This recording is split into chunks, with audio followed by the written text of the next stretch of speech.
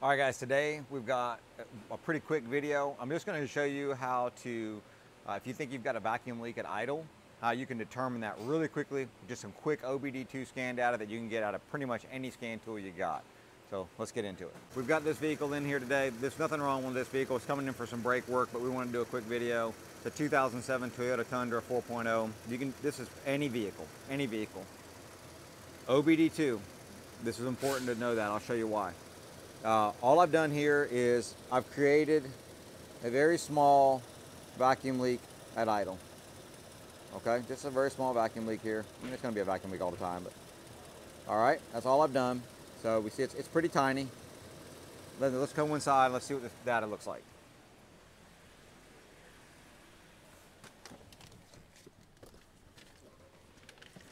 All right.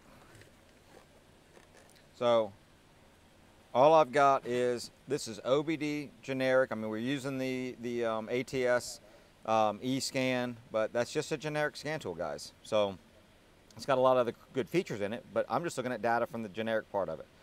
So if we look at our short term, so we've got our short term bank 1, short term bank 2, long term bank 1, long term bank 2, okay? And if we look, we always want to add our fuel trims together.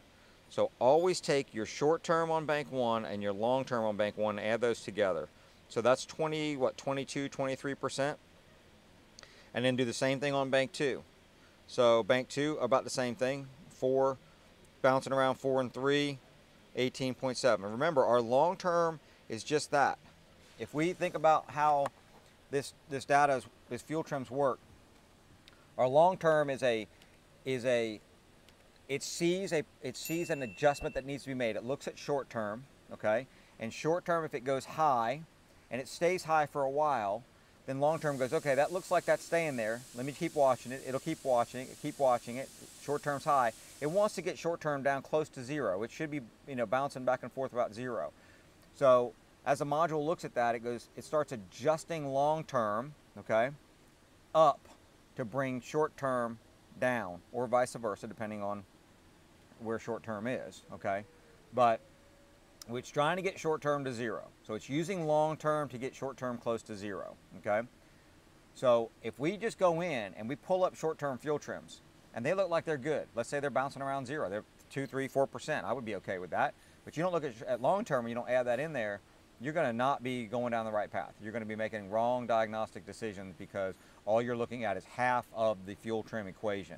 So you have to use long-term and short-term and always add those two together for one bank, and that's your total fuel trim on that one bank, okay? And we all know that should be somewhere, I mean, we should be somewhere 5-ish%. We're okay with that, 2, 3, 4, 5, 6%. That's not going to usually be an issue. As close to 0 as we possibly can be. So, but here's a quick tip here. Now we know we've got a vacuum leak on this vehicle, but let's just think you got a vehicle that comes in, you think it's a vacuum leak, okay? So you pull up your fuel trims, you're like, well, I do have high fuel trims, my long term is now, sitting up here, 22%, yeah, I'm bouncing around 0 here, so we're in fuel control. This computer is controlling the fuel properly. It's not going to be running rich or anything. We think it's running rich, but it's not really running rich. It is in fuel control, so the emissions is going to be good, okay? We just have high fuel trims. It's having to add a lot of fuel to maintain fuel control.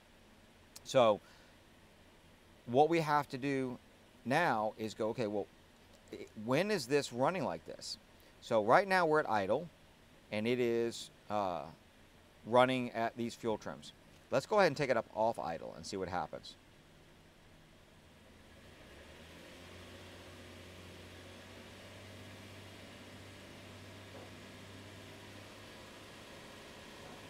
Now we saw, because our short term, we had compensated for it. Our short term popped up, and then we started dropping back down.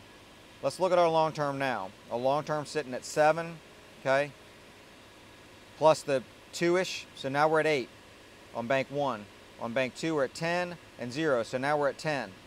Okay, so our fuel trims came down immediately. As soon as I gave it some gas and held it up there, sitting at about 2,000 RPM, those fuel trims started to come back down to normal. Okay, now let me let off. Now it's going to pop back into the idle cell. And remember, these fuel trims work in cells. So it's popped into the idle cell. And here's our trims went right back up to the high again. So we know that at idle is where it's having the issue. When we take it off of idle, again, do it again. Here's our 1900, 2000.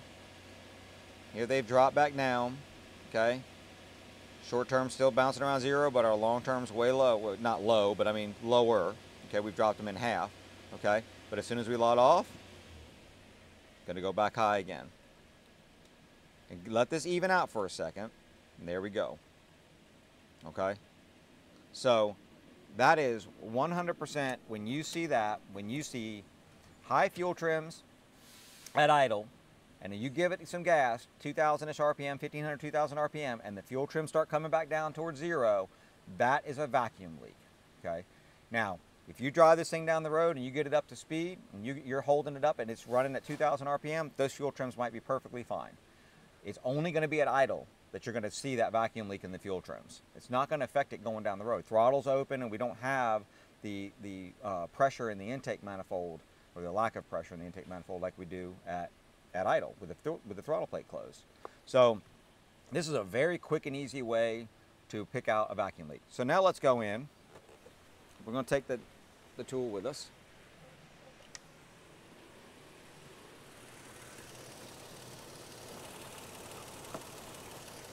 Okay, we're going to set that up, and I'm just going to fix the vacuum leak. All right, vacuum leak just got plugged.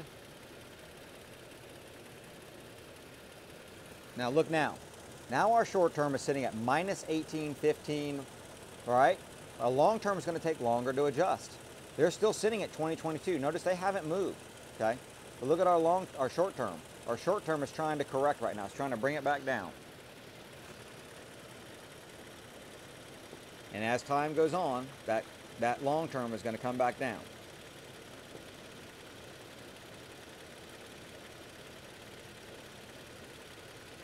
Make the vacuum leak again. Let's see what happens. There it goes. Short term bounced up. Fix the vacuum leak. Short term's dropping back down. Now this thing is going to make adjustments, and it's going to be in different cells. So it's, you know, what we would normally do here is, my recommendation is this. I'm going to go ahead and fix this vacuum leak permanently now. Go ahead and put it back in there. Let me clamp that off.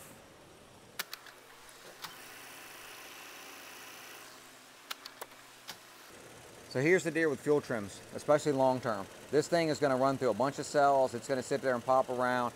And a lot of people, as soon as this thing starts doing that, as soon as they fix one, they want to go ahead and clear the codes. They want to clear the adaptives or whatever. Don't do that. Don't do that.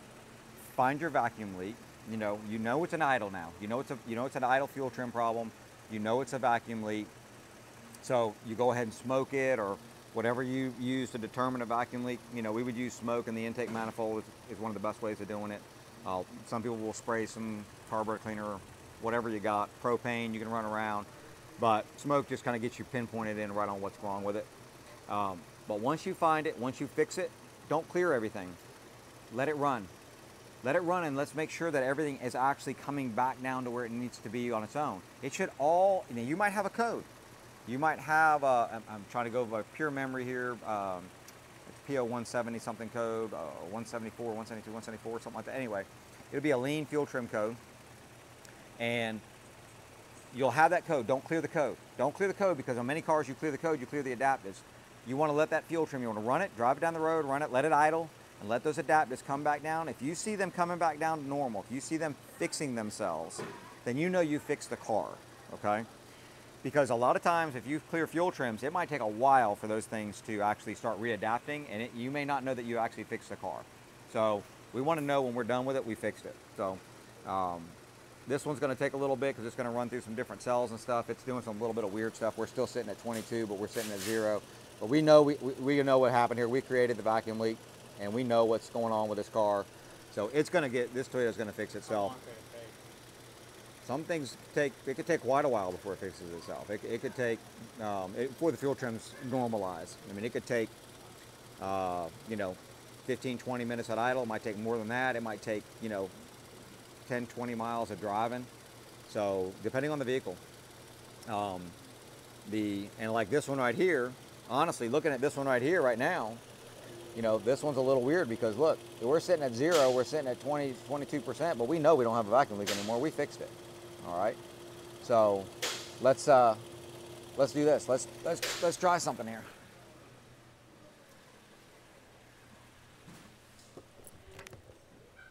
So this car has no codes, right? So let's go in, because all I did was pull that off real quick. Might have a pending now. Let's see if it's got a pending. Nope. So we're reading. It's got no codes.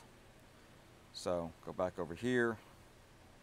I would expect this right now, honestly, I would expect these two to be much higher than this, or much lower than this, to be a negative number, trying to pull these back down. So this thing might be in a different kind of adaptive. Let's go ahead and I'm going to shut it off, turn the key back on.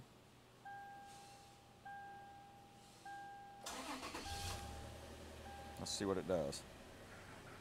Might have to shut it off and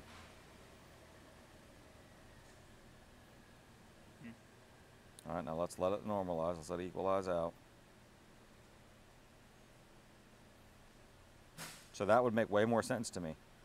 For some reason on this Toyota, we had it running, we fixed the leak. It needed to have it cycled. So it needed the key cycled. Now we're going to correct. Now if you look at it, you're at 14 long-term negative. That's a negative 14% and 16% positive on the long term. So short term's negative 13, 14%. Long term's 14% positive, that's 0. You're bumping around 0.